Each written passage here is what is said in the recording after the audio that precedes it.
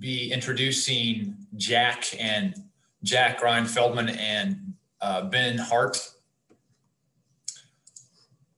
for this session. We're going to be talking about accounting and financial management services. So let me give a brief introduction here. Jack serves as municipal advisor to local governments in Kansas and Missouri. He has a wide range of experience in local government, including operational budgeting, policy and programming analysis, eco-devo, tax incentives, and real property assessment. And also presenting is Ben Hart. He has more than 25 years of experience working with cities, counties, utilities. In addition to his experience as a municipal advisor, he previously served as the director of resource management for two larger municipalities in the KC metro area. He has 15 years combined experience with both communities, including managing each entity's annual appropriation and utility-based debt, as well as leading the finance team's complex economic development initiatives. Now, I first heard Ben present probably 7 or 8 years ago in Wichita. He was talking about the budgeting process, did an excellent job. I could tell he knew what he was talking about. And I've been working as part of the KSGUFA budget class. Jack and Ben have been volunteering their time to help teach it. And so I can tell from that also that they're eminently qualified to give advice, and we thank them for not only for their service to the KSGFOA, but also supporting the conference, sponsoring the conference. And so we would just ask that you consider going out to the website, check out their company and their profile on the resource board information. And again, thank you, Jack and Ben and BakerTilly for sponsoring the conference and just generally supporting the KSGFOA. And I'll hand it over to Ben or Jack. Yeah, thanks, Ryan. I hear some noise. Thanks for that great introduction. Also, in that spirit, we actually do have a couple other BakerTilly folks that I can see on the participant list. We have Tom Calico, who is the partner in our office, and as well on the municipal advisory side. And then we also have Dan Hedden, who is a partner in our Indianapolis office, and also leads a lot of these financial management and accounting services engagements for us. And we'll get them engaged in this presentation at some point as well. So just a little bit short commercial about BakerTilly, since at least the name BakerTilly is still somewhat new to Kansas, though, you know, Tom, Ben, and I are relatively known quantities as Springstead. BakerTilly is a international firm. We've got 3,800 team members across a number of industries. We've got around 1,000 public sector clients. In our public sector practice, we've got 420 dedicated public sector professionals. And as mentioned, BakerTilly Municipal Advisors is a combination of 3 firms, which was Springstead, Umbaugh, and BakerTilly, to create a top 10 independent municipal advisory firm. And so we have a lot of experience, and you know, for those of you that know that knew Springstead and all of the services that we provided, you know, BakerTilly is a lot broader and deeper than what you knew as Springstead. So the topic of the presentation is, you know, financial management and accounting services, and the session the session description was with the backdrop of COVID and you know, a lot of these trends pressuring local government, we've got rapid technological change. You have trouble recruiting experienced finance positions. We've noticed in Kansas and Missouri. And then throw a pandemic in there where you also have to have some resiliency within your organization in order to still be able to deliver the services that you all provide. And one small way that you can potentially get added resiliency or added capacity within your finance department is to parcel some functions out and outsource that to a third party. So on the slide before you is a couple of triggers that we see commonly when cities reach out to us and say, hey, we're seeing a need here for potentially outsourcing some of our finance functions.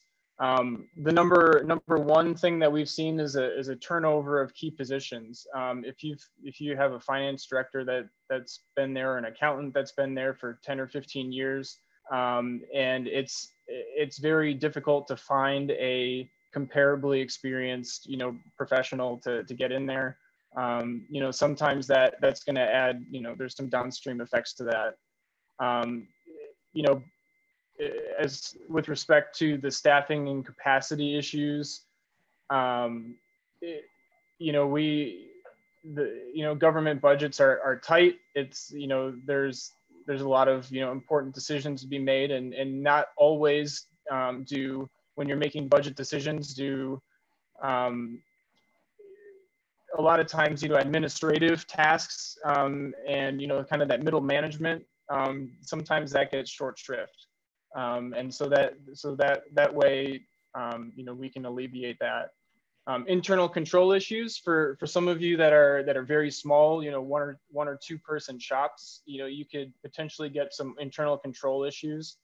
And adding another person in there could potentially add some internal control there.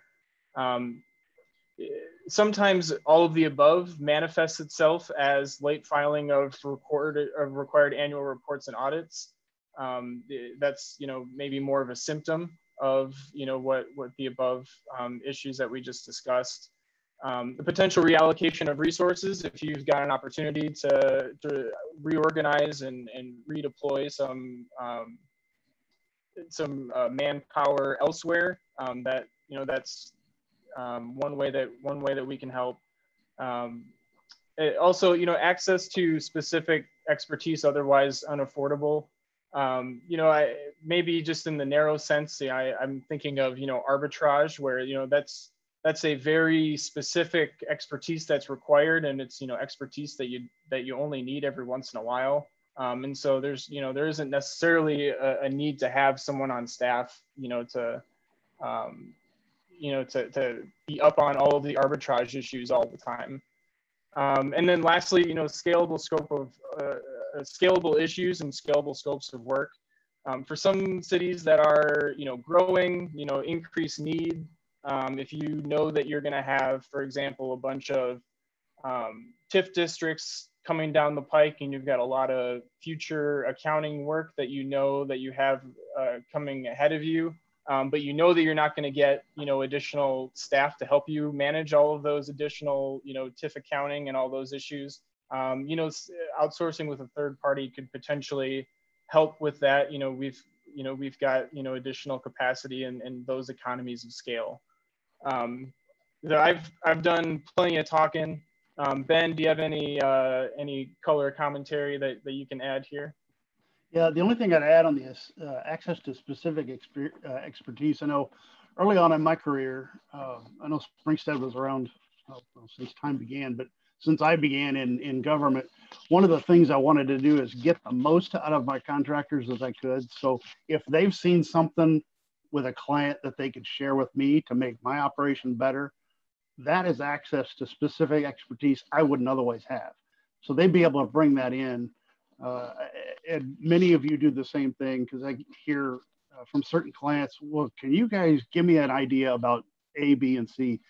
Obviously, everybody comes with an opinion. Not everybody comes with an expertise or having done something or knows somebody that have done something that otherwise, would help that entity. But that's a pretty good summary of those key triggers that Jack just went through. You want to go to the next slide? Sure. So what we've got here is more of a laundry list of those items. And the title of this slide is What We Can Do For You. And while that's true, these are more than not many of the items I know across my 25 years that I've either outsourced, had somebody come in and help with, or got training in from another contractor. And since Dan's on, we're going to promise the world that he can deliver. But what would like to do is just kind of go through each one of these and what these might look like. What we see, say on the full accounting department functions, really the top four, you can kind of lump together. You see a lot of the smaller entities that will take a accounting department function and scale it. I know in the past I've actually dealt with AR and AP outsourced in the fact that everything's electronic. When you get batches, and you've got to have somebody in an entity that is the gatherer of information, if you will. On the bookkeeping side, it's similar to that. Internal control was a big one. Obviously, the three top principles: detective, preventive, and corrective categories. Any one of those three can be, let's say, outsourced, and somebody like BakerTilly or a firm can actually step in and perform or fulfill one of those criteria. I'm just thinking bank reconciliations at this point is a big one. Control the cash. Cash is king. So if you can control the cash, that's something you get an outside person to do, because one, you don't have the time to do it, or two, you don't have the expertise to do it. That's a function that somebody else can do. Incentive revenue and expense accounting is another one. Things that come in, just having a separate third party actually taking a look at that revenue and the expenses going out and making sure it's recorded correctly. General ledger maintenance is a unique one. It comes from all walks of life. You can either dial in through a VPN to make sure everything in the general ledger is actually setting itself up right, to where you can use somebody else's software. I know BakerTilly has its own software that we can implement for smaller entities, typically a utility, that we can actually manage that general ledger, cloud-based services anymore. So that maintenance would be important. Optimization and preparation for audits. In this case, it could be augmenting staff that already has their hands full, but knows, the work papers to generate, to the fact that you may have lost somebody that knows that process, that you need to have somebody step in for a year, 2 years, and fulfill that, to get that audit prepared. We've had a call from a client here recently that they unexpectedly had the finance director go on a permanent part-time basis, and their audit's still late. Imagine that in COVID days, audit's late. I don't know that I've seen one on time yet, but this individual wasn't done with the audit. They weren't done preparing for that audit, and the auditors got most of what they need done, but there's certain key aspects of it that needed to be finished. We called Dan in to help them get that audit completed. He's not doing the audit. His staff is looking at the preparation, the documents that need to be prepared for that audit, amongst a host of other things. Financial statement preparation. This comes from full CAFR all the way down to the regulatory basis that Kansas has, the cash basis accounting. The fact that whole process can be outsourced, and that whole writing process can be outsourced. I know as a previous auditor, it was hard pressed to get an auditor to actually write the financial statements, and it might be that way in the future, depending on what GASB and some of the audit standards are playing out. It may be an outsourced function instead of having the auditors do it. In that same genre as the CFA, the Schedule of Federal State Awards. Obviously, it's a reporting issue, and gathering information out of your general ledger to put a lot of that information together. Training and compliance. In this case, we could step in and actually augment staff. Maybe it's new staff that doesn't have a whole lot of government experience, that you're looking for somebody to ride shotgun to answer questions. that they may have going along in the process. I know we've got one client like that right now, to where they just need some expertise and somebody to call so they can move forward on what they need on a daily basis sometimes. Process improvements. In this case, we've seen a couple of utilities, fairly large utilities, that's had either brand new directors come in or brand new accounting staff that come in, and they want to improve their process before that staff gets there. Do we have the right people in the right place? And then if we have the right people in the right place, do they have the right training to do their function? And that's a capability we have and we've done here in the metro area before. Economic development incentive administration. Sometimes this is something that's forgotten or it's just not on the top of the priority list with some entities. And this is really aimed at any kind of revenues that's coming in that has to turn around and go right back out. More times than not, you've got a governing body that wants to know how much revenue an incentive district has raised. And maybe you've got a turnover in staff, or if you just don't have somebody dedicated to being able to pull that type of report together. Again, that's something that we can step in and help out with. And we're doing it right now. And I'll say, especially on the TIF administration side, I think one of the pieces where it's really a value add is, if you contract with a third party, they can build that institutional knowledge that, because we're talking about, TIF projects that are going for 20 years, right? And you've got who's to say that, your TIF specialist or that accountant is going to stay on staff for that long. And a lot of times, one of our trickiest projects that we're working on right now on the TIF accounting side is, just disentangling, 10 years of TIF history with a new finance director, and then documenting it and, charting it on a course that, we'll be able to help them in the future. Yeah, in that case, the city administrator had a sit down with him and he says, look, we have no idea how our TIFs are functioning. Are they actually drawing the revenue they're supposed to? I know there's deficits, and this is his words. I know there's deficits across the board. We just don't know what the level of the deficits are. So we were scrambling to get reports together. Well, they had somebody in there to be able to process the activity. They just didn't have somebody that could actually pull it all into a report and actually give them an assessment. When you've got over 15, 20 TIFs or CIDs, that can be overwhelming fast. In that case, it pays to have somebody to come in and actually pull that report together. And then on the training piece, maybe it's training that individual on how to pull that report together. You set a template up, and they could go ahead and populate it moving forward. And that kind of leads to budget assistance. So it's really forecasting what goes into those revenues and expenses on the economic development side. But really, a budget from soup to nuts. You can have somebody come in and assist you with some of those pieces, like revenue forecasting, putting the CIP together. Maybe it's just helping organize a lot of that stuff. I know I helped 3-4 different individual cities, smaller cities, do budgets from start to finish. So we start with the city administrator and get everything kicked off. Then we actually reach out to the departments and actually gather that information, put the spreadsheets together to be able to bring back to the council. In that case, we're the ones that's in front of the council or in front of the governing bodies, organizing the workshops and going through the budgets.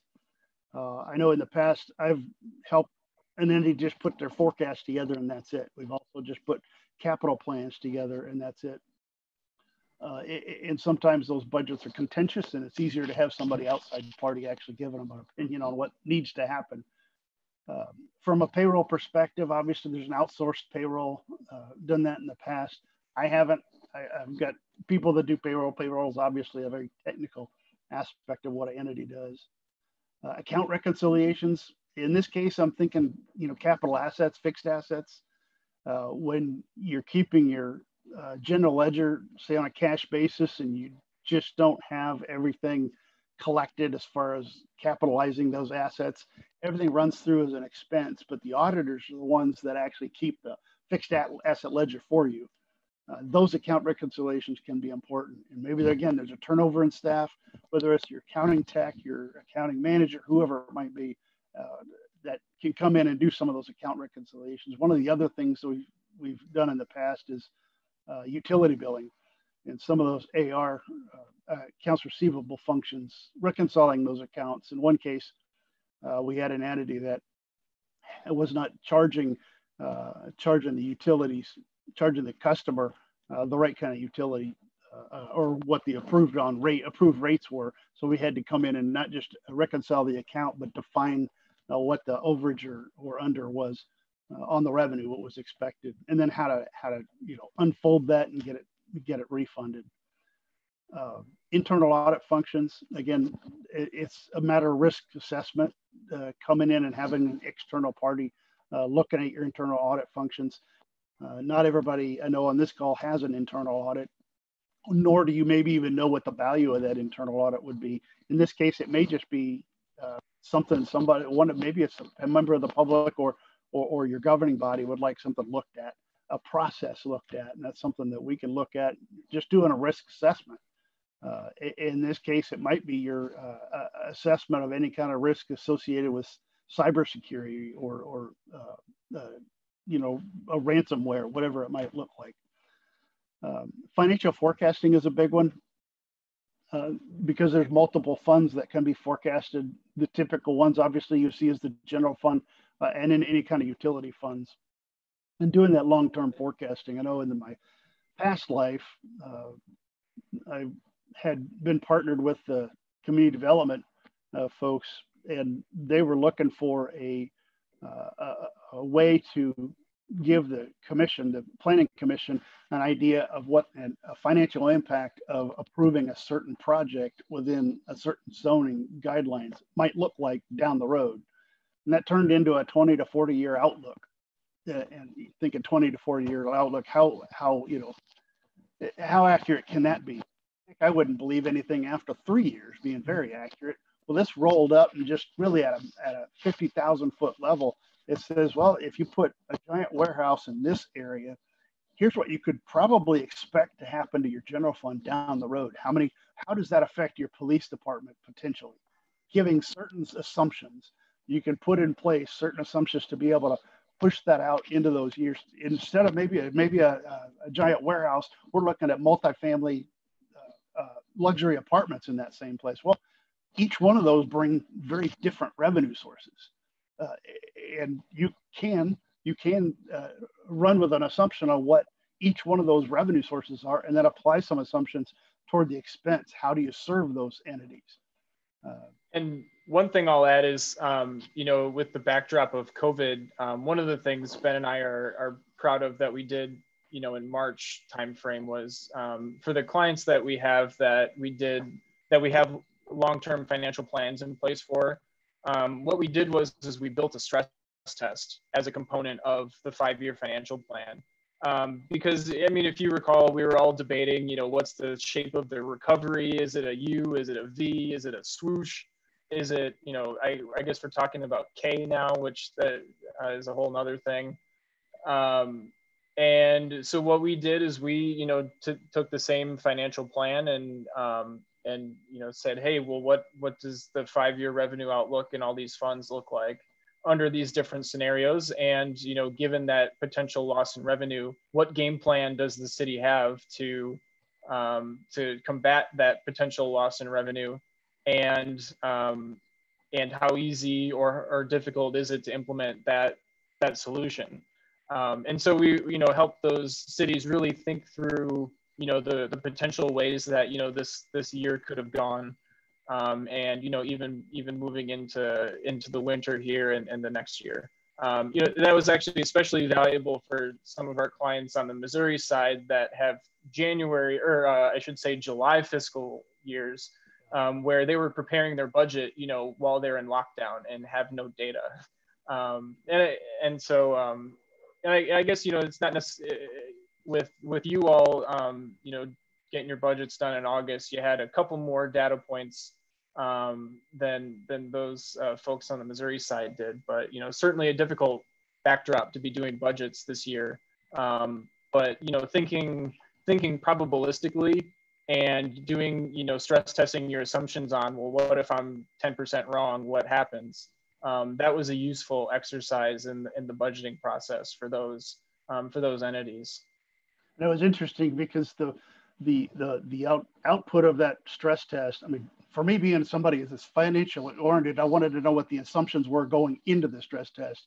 But I also knew that there's not one council member that would want to read all those numbers or much less make sense out of them, right? So the output of that from a council perspective was a graph that shows, and many of you probably have seen this before, but a graph that shows, what your low, medium, and high risk of movement and key revenues are. And then being able to define, well, this, if it's low, this is happening. If medium, this is going to happen. And they understood that. It was a picture. I mean, you can tell, paint a picture and they'll understand or follow you down that road. One entity we kicked that off with, I've used it 3 times since then. As we went through this, we're still going through that, the let's say lockdown recession. But most recently, I was able to bring it back to them. So when we started here, the yellow line looked like this. We're actually on top of the yellow line, which meant that, it's a low impact. And here's what we see as a low impact and why we see that. So it gave them some relief. They're starting their budget process now. And again, it's over in Missouri where they do the process right. They don't start with an April forecast. They actually start with an October forecast for the next year. Being in Kansas my entire life, I know that's painful to do an April forecast and then not know what's going to happen in the next 6-7 months before you get to the rest of the year. But that stress test was interesting, actually presenting it to the governing bodies. So we talked about forecasting, utility rate studies. You've got engineers that can do them. You can get finance people to do them. I know I've always been, my preference is always lean toward the finance people because usually they understand depreciation and depreciation and principal payments and everything that goes into that, needs to go into that rate study. And again, that's something that we do. Long range financial plans. This is a big one for your FMA, your management assessment on your ratings.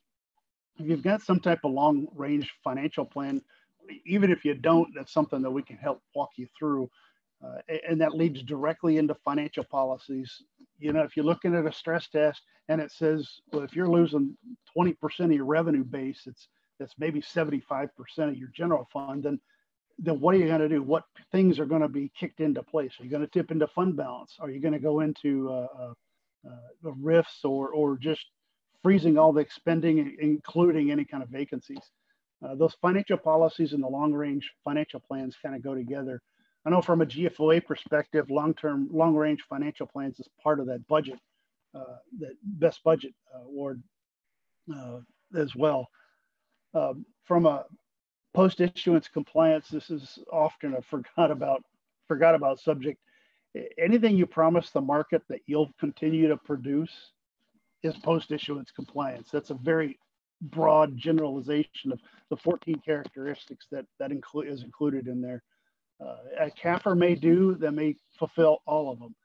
There's a lot of entities that don't do a CAFR that submit their financial reports, and that really doesn't capture everything that goes into that post-issuance compliance. I know when I started my career 20 years ago, nobody really cared about it. You could still issue debt with it. Now, bringing a city up to compliance in order to issue a bond is extremely important. And it may be us that brings them up to speed. It may be them that actually fulfills or submits all that information. But post-issuance compliance is something that can easily be outsourced, so you just don't have to worry about it at all. Somebody else can do it, and we've got staff, obviously, in St. Paul that does that. Capital planning. This is a fun one because you get to see some of the stuff that's built. You can touch it, feel it. This isn't just spending money on police or fire. Capital planning is in this case, coming in and actually preparing the entire capital plan, including getting in front of council members, all the way down to just putting together the funding sources for that capital plan. You may already have a 5-year plan. So what you want is somebody that can give you an idea what the debt service might look like compared to cash in each one of those 5 years. Obviously, we do that with current clients as they need it. and they ask for it, that's something that's not that hard to do. At some level, we've also reached out to departments, especially public works departments, to be able to gather a lot of that data and put in place a system that they can continue to use a CIP. Economic development project analysis. This goes way back, even into Springstead days, being able to analyze a project in several different perspectives, from a but-for test all the way down to, is this something we really want to do? We've got a thought process we lead not just the city administrator through, but potentially even your governing body through, just to think about how you would consider a project. That's economic development project. Everything, there's an actual analytical process you can go through, and we can lead you through that. And then do the analysis if you need it too. Debt management, being able to put together a debt book or a debt management plan that shows what your impact to your rating might look like, what your ratios, how those change based on any kind of anticipated upcoming debt, especially on the revenue side. The revenue bond side, where you've got rate covenants and thresholds to meet. And being able to put together a debt management plan for some of the larger projects, whether it's a lift station or entire sewer water plant that can be, sometimes overwhelmingly expensive. And then the last thing we have on our list, I'm going to ask Dan to give his opinion here in a minute on anything we might have missed, or if he's got a comment on it. But cash advisory, in this case, cash advisory, I'm going to lump into that one. The RFP for banking services, which we've got right now with a client, we can actually issue the RFP on your behalf, actually accept the proposal again on your behalf, analyze the projects or the proposals, and then give you a kind of a matrix of what our thought looks like and what those proposals might look like. And I know having RFP to depository a couple different times, that process is not fun at all. And it's loaded with a lot of data, a lot of thought goes into those processes. So if I knew somebody else could have handled that, I would have done that in a heartbeat. And that's something our folks over in Indiana do as well. And then cash advisory, to the point where we put together not just a cash needs, but maybe what your overnight investments or what you might, the level investments you might need. We've got a whole team that can help work through that process. And again, devoted in all these items here. I'm going to say Jack presented the 400 and some people that we've got in our public sector. That's what they focus on, is just the governmental sector, whether it's school districts, county, city, utility. That's what they focus on. I know Dan does the same thing with his group. And right now we're working with, we've been working for a while now with Dan's group and bringing them over to fill some of these functions right here that you've got in front of you. Dan, did I miss anything that's sitting there? Do you have an opinion on any of it? No, I really like this list. Hello, everyone. Thank you for allowing me to join your meeting. I appreciate it. If it's okay, how much time do we have left? Do I have time for about 2 or 3 minutes worth of comments? Oh, yeah. Oh, yeah. We've actually got until 11:15. Yeah. We've only got a couple more slides, so. Okay. Well, I like having this slide up because it allows me to talk about outsourcing as a big picture item. And outsourcing and getting help ranges, typically in my experience, and I've been around as long as Ben, I'm 25 plus years in the industry, ranges from emergency to strategic. And as you might imagine, the delivery really has to be tailored based on, how the work comes in. So we like to be strategic. Everyone likes to be strategic. But the reality is that most of the time or a good percentage of the time, I should say, when we get an opportunity to support a client, it's because something's happened. Somebody's left, somebody's an additional requirement that wasn't expected, just some circumstances where there's an immediate need and there's no real other choices. So we get on the line and help out. And in those cases, we can be responsive. And Typically, it's disruptive to you, it's disruptive to everyone involved, but we can help, and really in any of these areas. And my role isn't, I'm not an expert in every one of these areas, but my role is to play the match game. Talk to you, listen to your needs with a list like this in mind, and then bring in people that I know that can support you and to help you accomplish your initiatives. On the strategic side of this is really where the benefit is. And the strategic side is anytime your available time plus the initiative you're trying to accomplish your accounted for time plus the initiative you're trying to accomplish exceeds your available time, that's an opportunity for outsourcing. And we appreciate any opportunities to talk to you about that across the entire spectrum of the roles that you play in your organization. So from our standpoint, as I said on this is, believe it or not, even a partial list of the things that we know cross your desk on a regular basis and decisions that you have to make in real time. And every once in a while, there's a need for help. And what we want you to understand is that we can certainly talk to you about that and put you in connection with people that can help you on a strategic basis. And also if there is an emergency that pops up. So I'll turn it back over to Ben, and I may have more comments later on a different slide. Yeah, thanks, Dan. The only thing I'd add to this slide right here, and we can move on, is in my prior life, realizing that arguing for an additional body within a finance department is like pushing a rope up a hill. It's just not going to happen. I've had police chiefs that have stood in front of a council arguing for the need of an additional accounting tech and how it would affect the police department. The mayor turns to me and says, "Nice try, Hart. Not going to work." Because everybody loves the police department, right? So I'm thinking if maybe they can get my accounting tech. It didn't work. So in that case, that's when we really had to start looking at something like this. I've got to be able to have my employees do more. And in this case, I was looking at this list and how much of this can we get done and not have to hire an additional body. I was able to get consulting services budget, but just not a body. So with that, we can move on to the next one. Yep. We'll just go through. We kind of alluded to a lot of these as we were kind of talking to date, and we want to leave some time for questions, and so just we'll kind of run through these real quick here, and just to as kind of a global comment, we've got 3 pretty short case studies here, and these are cities of all different sizes, just to show that each organization is unique, and all the challenges are unique. So the first one is it's a small ex-urban community, about 4,500 people, full service city, public safety, electric utility, water utility, and the long-term tenured finance director retired, and the city and the governing body chose not to replace that individual. So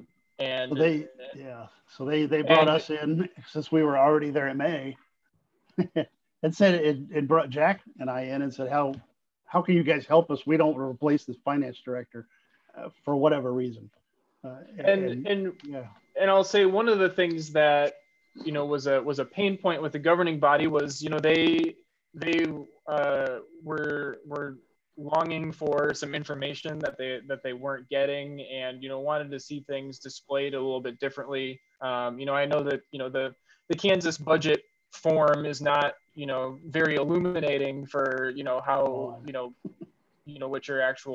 what your objectives are as a city. And so as part of that, we reworked the whole process, reworked all the documents, worked with the governing body for exactly what they wanted them to look like.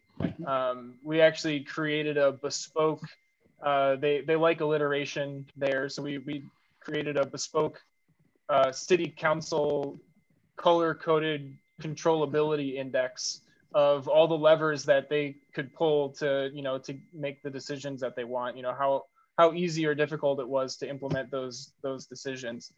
So you know, it was a great solution. We've been doing that for a little while now, and it's been a good solution for them. Moving to a little bit larger size city, we've got about 55,000, another full service city. You had turnover of, you know, the 3 top positions within that organization in a relatively short period of time, compounded by difficult recruitment processes, you know, not city regional centers, not necessarily close to, you know, the large, you know, Kansas City, St. Louis's, Wichita's of the world. And so, you know, it's difficult to recruit, you know, the talent, you know, to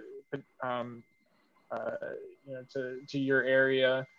And so, Ben, what was our solution there?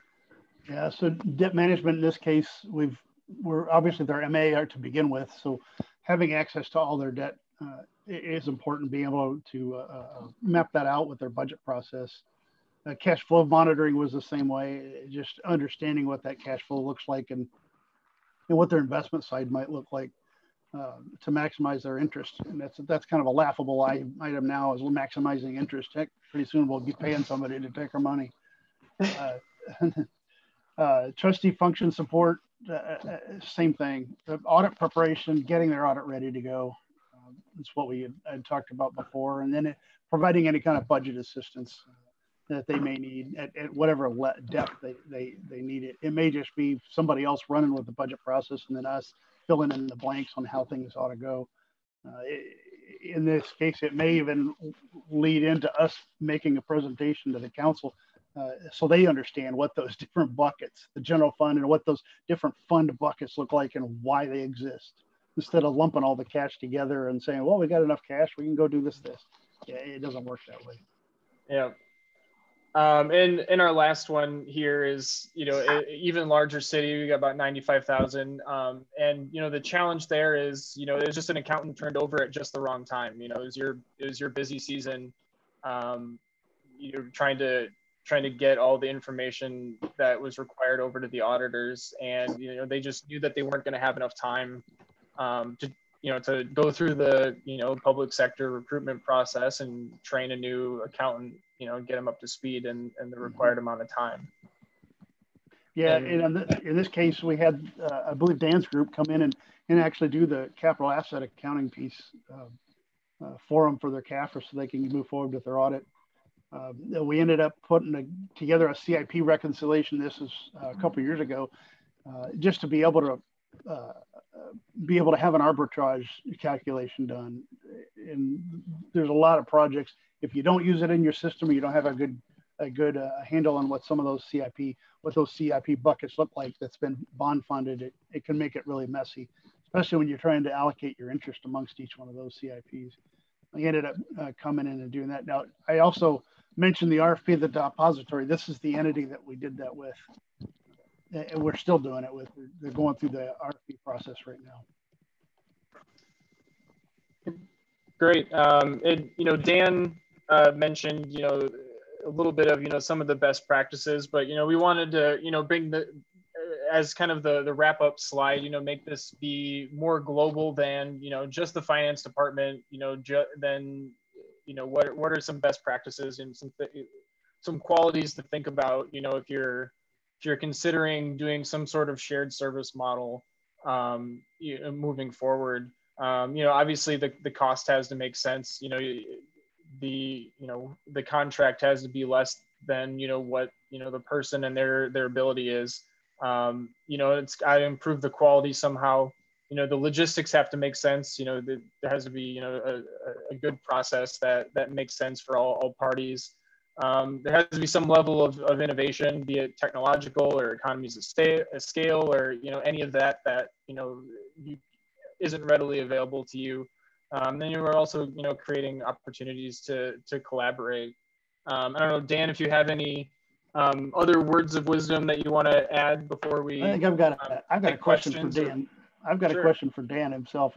You know, COVID has, if it's done one thing, it's made Zoom a verb. In electronic means of communication is now prevalent. And I know in the future, I can't imagine any of this is going to go away and go back to the same way we've been doing business. But I'm going to ask, kind of zeroing in on logistics a little bit. Maybe this is unfair. In our world, we serve 22 different states, 7 countries, etc. In your world, Daniel, I know you guys work all over, but do you see challenges and how some of those solutions to those challenges are in logistics, in using electronic means to access a client or being able to fulfill some of those items? Can you speak to that a little bit? Sure. Electronic presence through Zoom or Skype or other things are tools that we've used for several years because we found out that for routine tasks, clients really don't want to pay for travel, and staff would prefer to work remotely where possible. So we like to do our work on site. We like to do the initial work on site till we really get our feet underneath us, but that's not always possible. So Zoom, one of the things from this pandemic is everyone is comfortable with Zoom. A year ago, Ben, I don't know how much you probably use Zoom. Now you use it every day. I didn't know it existed.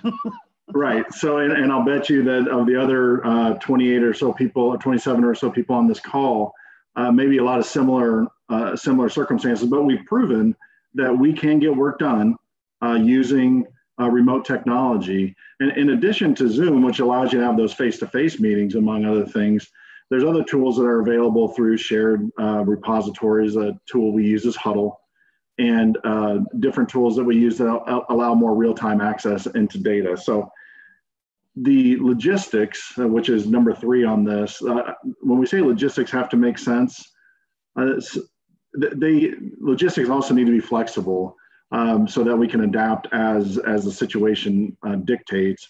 But what we have learned is that we can do virtually everything on that list from a few slides ago remotely over time. And if there's initial work that needs to be done or field work that needs to be done initially, that's something that can be done as well.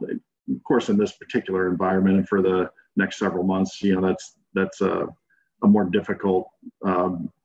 It's not easy to make that a blanket statement, but yeah. But the point is that this service is designed to be flexible. It's designed to gather the most information with the least amount of cost and time possible, so that it can go right into processing to get you to some preliminary information so that you can make decisions and then move on to the next challenge.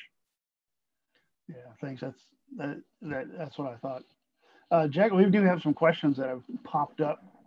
Where do local governments get the biggest bang for the buck? I'll let you take that one, Ben or Dan.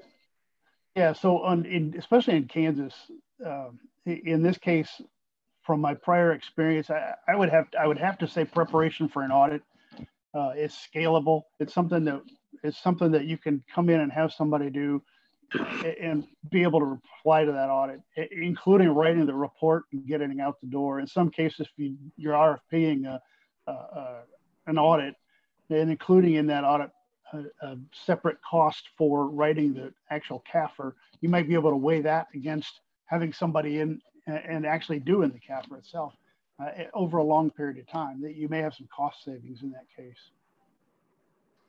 And I guess also in terms of frequency, it seems like we're doing a lot of bank as well. A lot of bottlenecks and capacity are being opened by within your departments by offloading one small but time-consuming task to free up your capacity for maybe some higher level functions.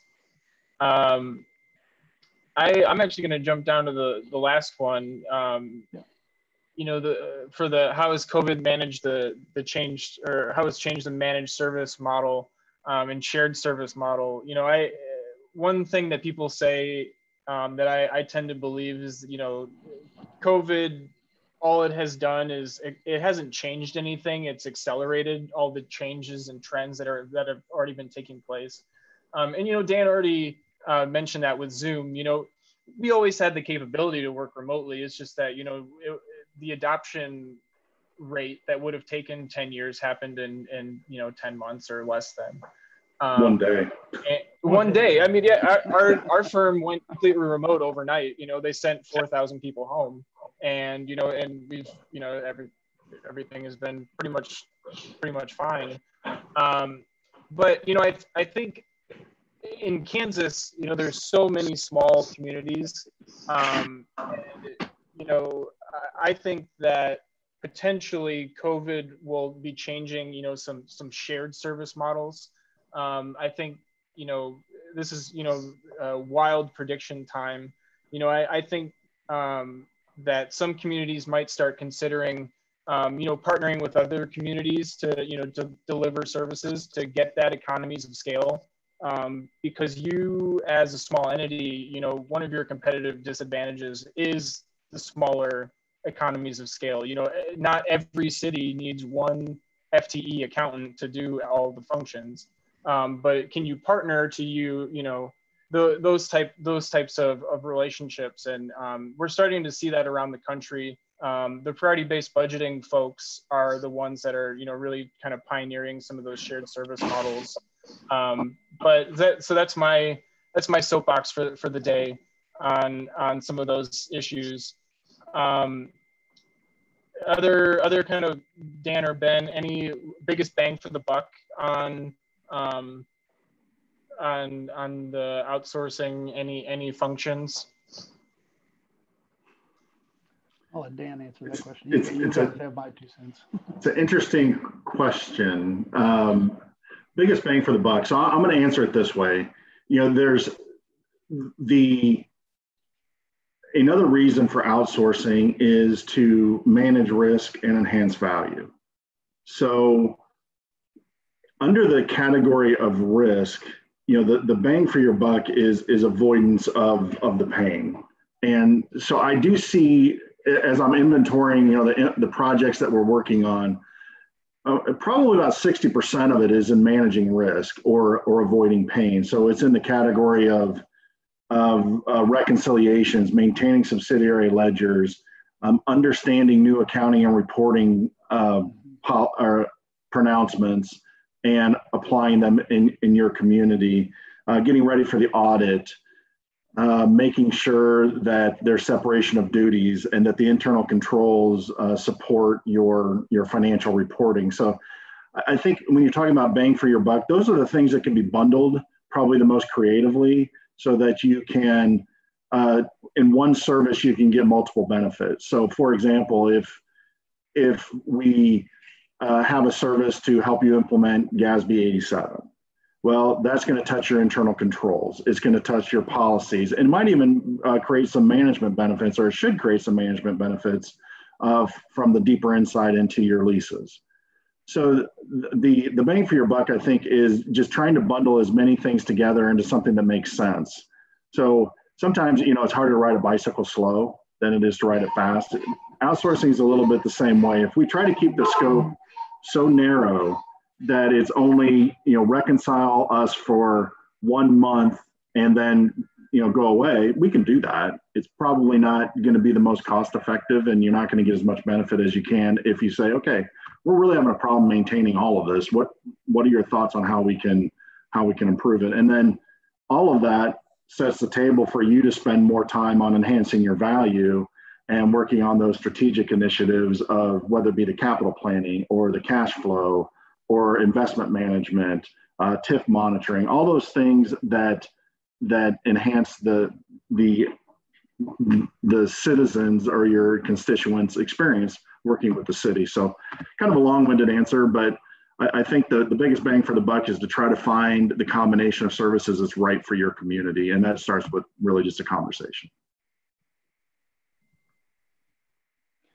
One other thing that's not on that list that just occurred to me, and it should have occurred earlier, CARES accounting. Accounting and compliance with CARES money.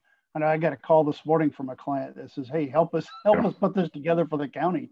Just as a former auditor, I'm thinking, what kind of compliance nightmare are you going to run into when this thing comes down the road and you've got a single audit on all this federal money?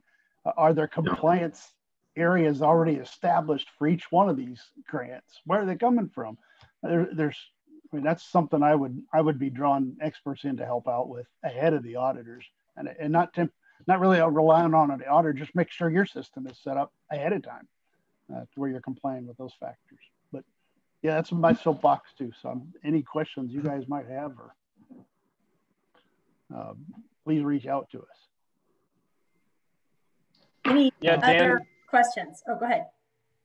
I was gonna say, yeah, Dan mentioned it. You know, we, our role is, we're gonna, listen and be connectors and all of that. I would like to say, and I think this might qualify as a mixed metaphor, that, being in BakerTilly is like being like the captain on your, gym class team where you get to pick teams and you just got all first round draft picks to choose from. So we've got a lot of great team members that we like to work with, and we'd love to have the conversation with you and see where we can best, add value in your organization. Happy to answer any last questions, or we might get to even return, the last only 5 minutes of of your day. So I don't see anything in chat, but if you have a question or want to follow up, go ahead and come on now. Otherwise, I'm going to turn it over to Ryan to wrap us up. Ben and Jack and Dan, thank you for your time. Again, thank you, BakerTilly, for sponsoring the conference and being willing to present. I found it very useful. That list was extensive, kind of a reminder of all the things the plates I need to be spinning. And thank you for your time. If you'll go out to the conference website, check out the company profile, and reach out to the BakerTilly if you have any questions. Thanks everyone. Thank you all for joining us. You bet. Thanks. And we will see you for session